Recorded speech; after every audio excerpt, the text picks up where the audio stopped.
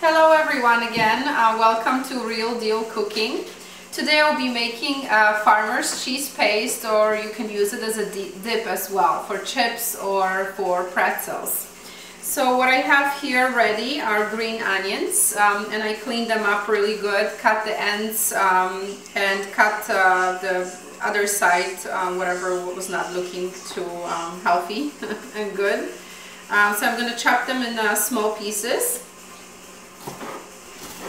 Alright, the onions are ready, green onions. I have here 1 pound of dry cured farmer's cheese. I'm going to put it in a bowl.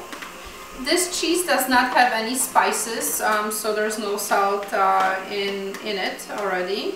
So we can spice it the way we want. Okay, I'm going to put the onions in.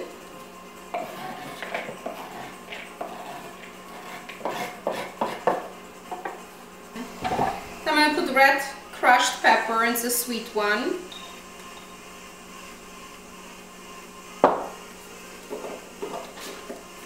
Salt.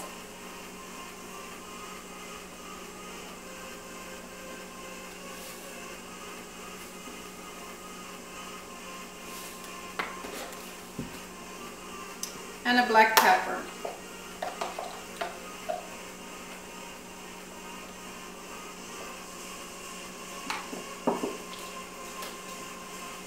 And I'm going to mix it together really good. Okay, it's nice and mixed, so it will change and will have a red color. Okay, I'm going to put it in a nice bowl in here. And this dip is delicious. You can use it, as I mentioned, as a dip for chips or for pretzels. And also you can put it on small sandwiches. You can buy a French bread, put this dip or spread on a bread and put some ham on it, some tomato, make really good sandwiches. So let me try it.